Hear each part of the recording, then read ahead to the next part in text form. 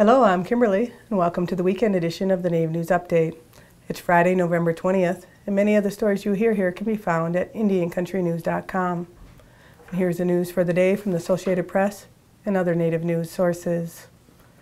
Verizon Wireless has announced that it will partner with the U.S. Department of Interior to provide over 1,000 Native American students at the 10 Bureau of Indian Education managed dormitories with connectivity to keep up with both STEM and their cultural heritage learning. The announcement comes after an influx of recent concerns that Native American children are getting left behind in education. The Bureau of Indian Education's partnership with Verizon is an attempt to provide internet access and modern resources to Native children to increase student learning and achievement. Verizon will provide wireless broadband connectivity to 8 of the 10 dormitories being targeted by the end of this year. Students will also receive wireless devices to run on Verizon's provided broadband service through Microsoft. Microsoft will also be providing students with 2 years of free access to Office 365. Research has proven tech to be significantly less effective without proper integration and training of teachers, so Verizon will also be partnering with the Boys and Girls Club of America in conjunction with the Boys and Girls Club of Indian Country to help provide training and curriculum resources through a grant. The U.S. Census Bureau is testing new questions on tribal enrollment to try to get a more accurate count of American Indians in 2020. The agency is aiming to avoid a 5% undercount of the population seen in 2010 and reaching out to tribes years in advance. Officials say the Bureau is getting feedback from tribal leaders and will decide later whether the questions make it to the 2020 census. While the tribal membership question has supporters, others in Alaska have concerns since some of them identify with a village or village corporation rather than a tribe. The 2010 census found that 2.9 million identified as American Indian or Alaska Natives alone. The figure nearly doubled among respondents who said they were American Indian, Alaska Native, and another race. The Shakopee Mdewakanton Sioux community announced a $1 million donation to the University of Minnesota to fund 3 major projects relating to nutritional health among Native Americans. The gift is being made under the tribe's Seeds of Native Health campaign to improve Native American nutrition nationwide, in which the university is a strategic partner.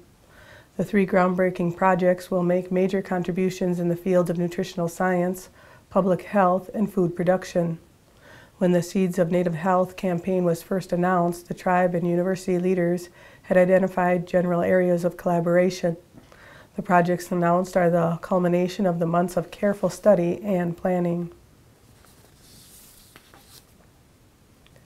Gary Robinson's short film, We Are All Related, won Best Animation from the 2015 American Indian Film Festival held in San Francisco. We Are All Related, narrated by actor Peter Coyote, tells the story of a Choctaw boy who takes a walk in the woods near his Oklahoma home with his grandfather. Using a combination of science and tribal wisdom, the elder helped the boy understand his place in a great big universe. Robinson, who is of Choctaw and Cherokee heritage, has been creating content with Native American subject matter for more than 30 years, including documentary films, educational videos, children's books, teens novels, and nonfiction history books. His documentary, Healing the Warrior's Heart, about Native American soldiers returning from war with PTSD, was recently broadcast on several PBS stations across the country. The latest music from Hard Rock Records is here with the release of Spencer Badius' newest EP, Stupid in Love. The 4-track EP, which includes Mary Jane, Right Here, Stupid in Love, and Over You, is now available for purchase on iTunes for $3.99.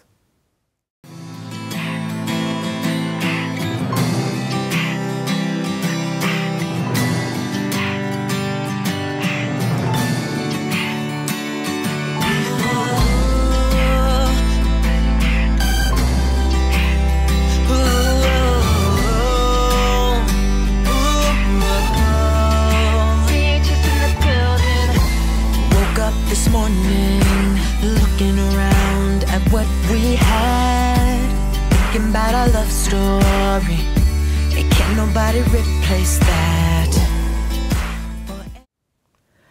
The R&B and pop artist and member of the Seminole Tribe of Florida was signed to Hard Rock Records in 2014. Battiest is the first Native American artist signed to Hard Rock Records. Battiest grew up singing gospel music and hymns in the Miccosukee, Cree, and Choctaw before turning his sights on pop and R&B. In 2007, Battiest opened for Aerosmith, Sting, and The Police, performing for an audience of more than 100,000 people at the Hard Rock Calling Music Festival in London's Hyde Park. In July of 2015, Spencer performed at the Hard Rock Rising Barcelona Global Music Festival in Spain, where he joined other notable artists including Kings of Leon, Lenny Kravitz, Robbie Williams, and Steve Angelo. For more information on Spencer Battiest, check out hardrockrecords.com.